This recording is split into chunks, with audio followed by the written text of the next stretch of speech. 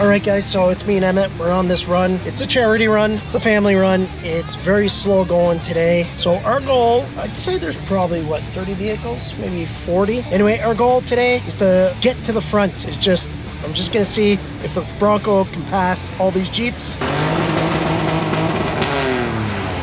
Let's see how far we can make it in front of the pack.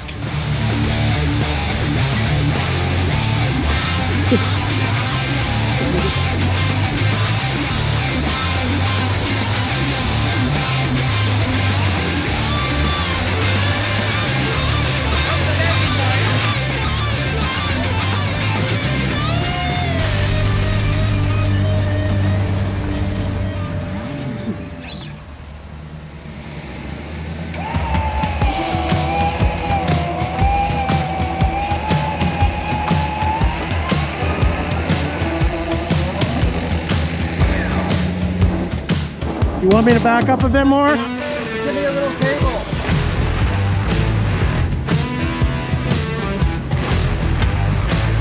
Okay, that's good.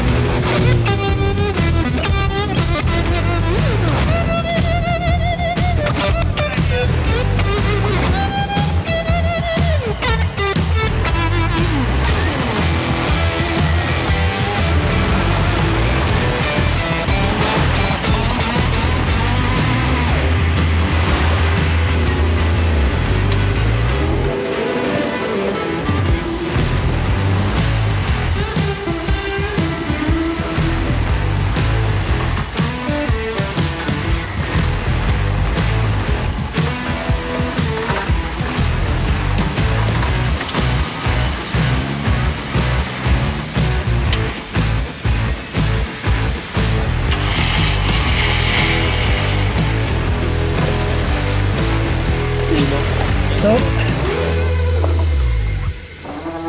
but it's so stuck. that's the game. That's the game. That's the game.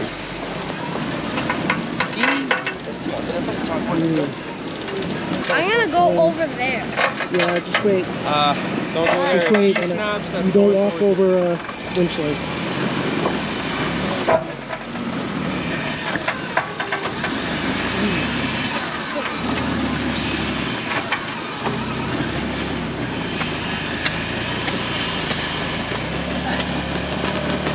You got a ratchet strap on you? Best thing there, get her up in the air a little bit. Yeah. Put a shovel around the tire. Yeah. Put a ratchet strap around the I outside. just want to go a little further just because it, man, look how much that's rolling now. Holy frig. Back up. Yeah. If you get, he'll Just a winch fest. Once How we is it get further down, down? Yeah. better. You're in the sun. See, Yeah. Olivier went down to Atlantic Coast, had dinner, and now he's back. Yeah.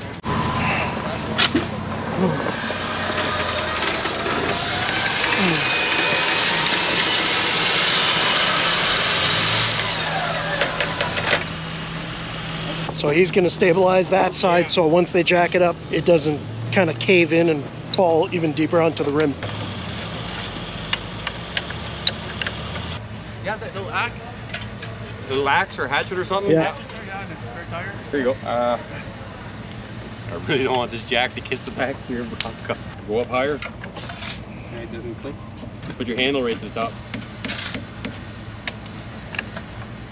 There you go. Like this. It's fitting right on the frame. There. Good go.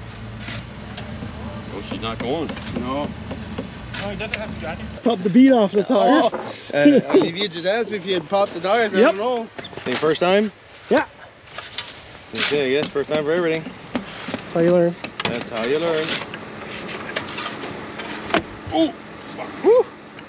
But is it okay? Well, it's trying to pull the jack into your glass. Oh. The tire popped over the sensor. Yeah. Going back in. You think so, eh? It'll have to hook up to the battery. I mean, it was worse before. Are you doing the...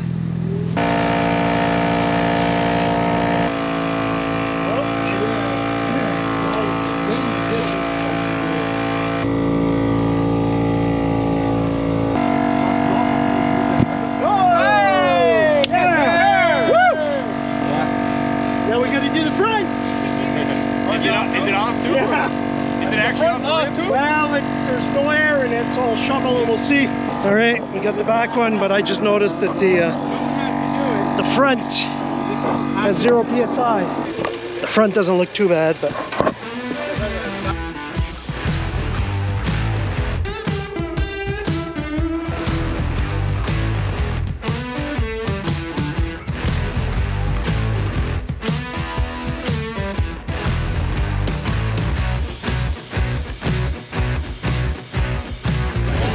Now, there's the money.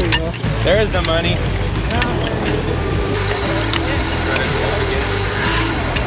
There we go.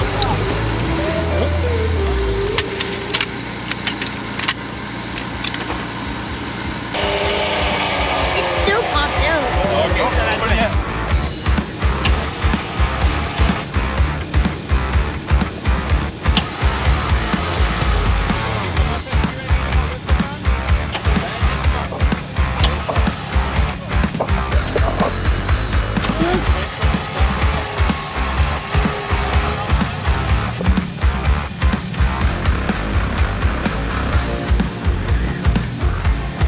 Oh no.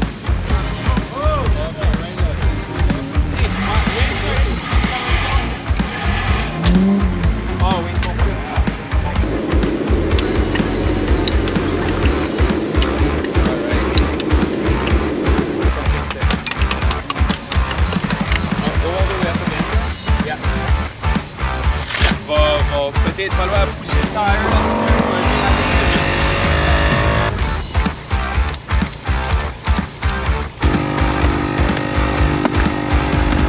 Okay. 6 psi, okay, can start the compressor. It's not seated. Oh, there we go. Hey, stop the compressor at 7. Okay, air down. Go back to 3. Yeah. There, thank you guys.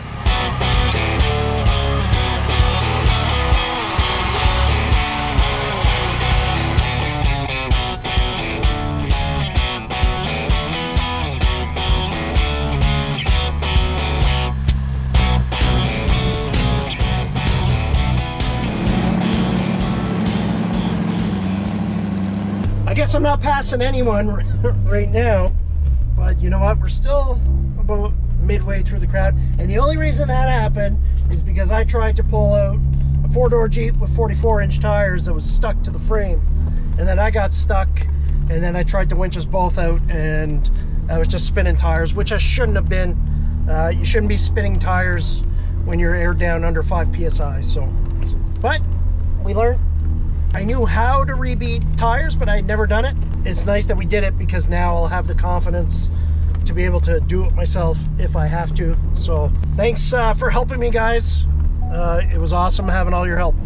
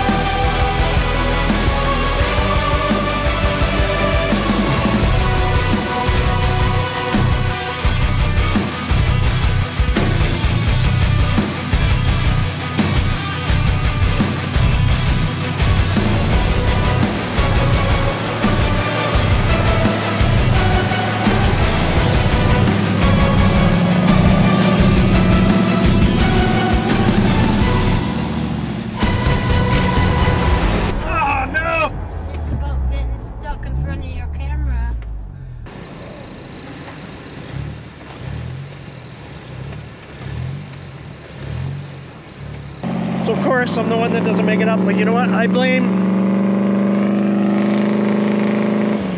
Dave's digging himself a little trench because I was pulling him back. I blame Pierre-Luc though, because he made the hole that I fell in. No. We all saw it. Say that to a monkey, he'll give you a banana.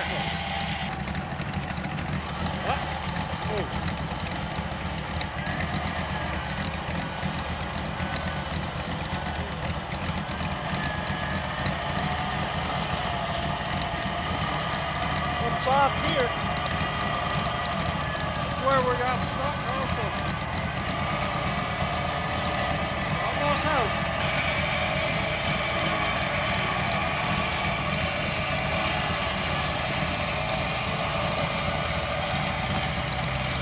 So they had to anchor Deluxe F-150 to Dave's Jeep to get me out. God, that's a mess.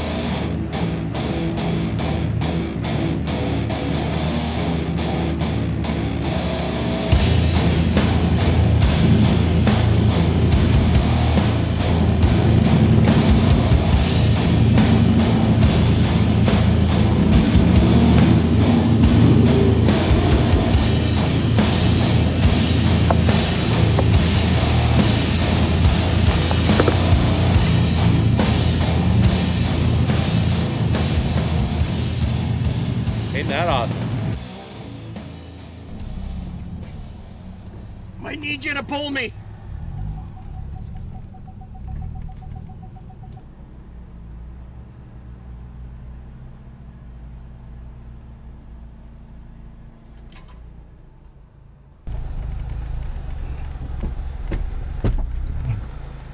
Looks like his front is not working anymore. He has a locker and straight on that side. Okay. Do you have a front locker? Yeah, Do you think it's on right now? it is on. It's not. Not This working. tire's not turning. It's not working. Really? Yeah. Really? We hear a big pack and Yeah.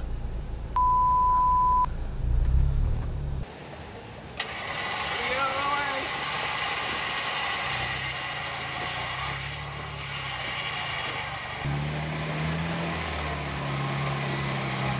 Man, the importance of front and rear locker snowmobiling is very apparent. Yeah.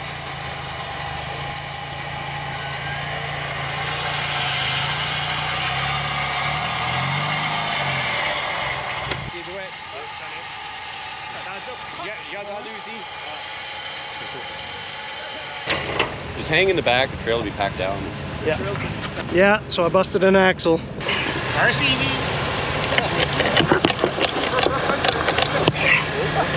So we're in the Walmart parking lot right now getting groceries. It should be covered under warranty. Normal usage.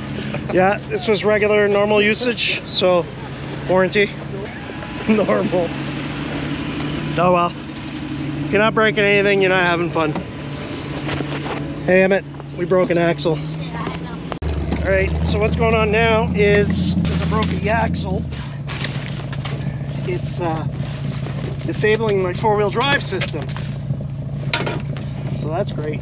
So I'm gonna hook up this nice kinetic rope from Rough Country that I have, and we're just gonna leave it on. Any way to disable the disabling? Unplug a fuse or something? I don't know. So we're gonna put this tow rope on, and we're just gonna leave it on to get me out of here. Because we're actually quite a bit into the woods right now. There, that should be good. See what I mean about having a group within a group? Oh yeah.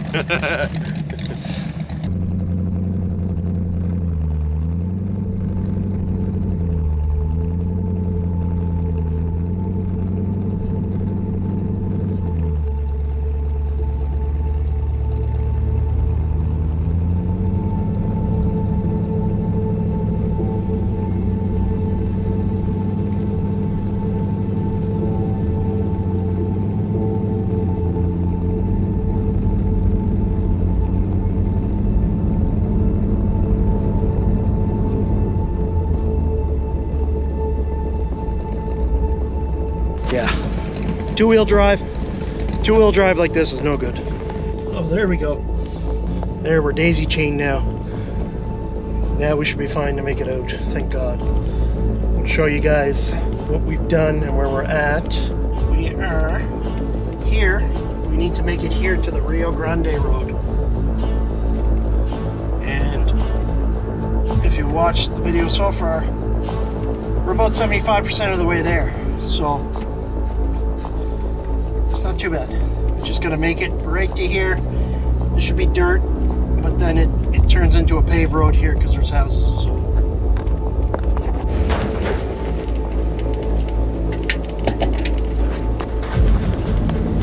We're getting closer.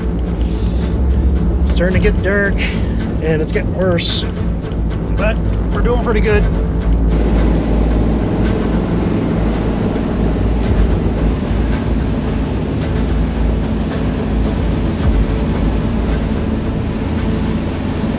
Tell you one thing, I really like that rough country kinetic rope though. The difference between that and the tow strap, it's like it kind of keeps constant tension, springs back and forth, and it doesn't give like rough jerks every time like I let off on the gas and he picks up speed. So it's making this a lot easier.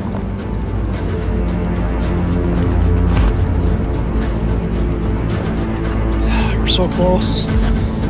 The guys, they look stuck up there. I'm hoping it's actually, maybe they're at the paved road and they're just airing up. But I don't know. They're kind of crooked to be on a straight paved road. We'll see. I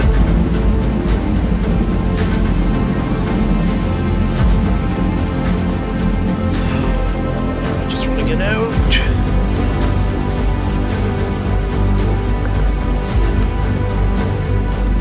Oh, we are almost there. The snow is getting deeper and it's getting colder, so it's getting more like sand. You think we're gonna make it out? Yeah. Yeah, do you know why? Ah! Almost there. Look at the team we have pulling us! Oh no! Ah! You jinxed us. Better watch the Bronco can hear us. Oh my. Yeah. Whew.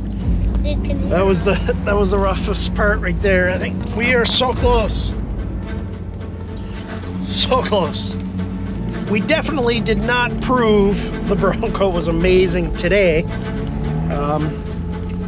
But like one of the guys said, we're still here. We're making it out. I mean, you know, we were trying to winch out a four-door Jeep with 44-inch tires that was sunk down to the frame.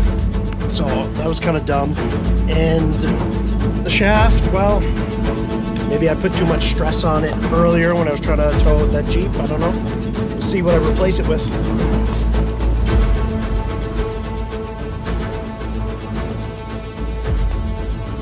All right, the last stretch. It's getting dark. It's time to go home. Let's get out of here. The front camera is helping to see when my rope starts to go underneath, or I start getting too much slack. Come on, paved roads.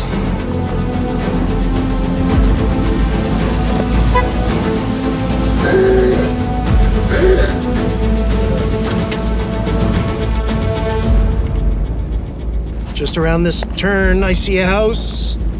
That means paved roads. We made it, Emmett. Well, that was an adventure. It was fun. Thank you guys for watching. I'm gonna air up, go home, and just go to bed. So, hope you guys enjoyed the video. Big thanks to Dave and Eric for pulling me.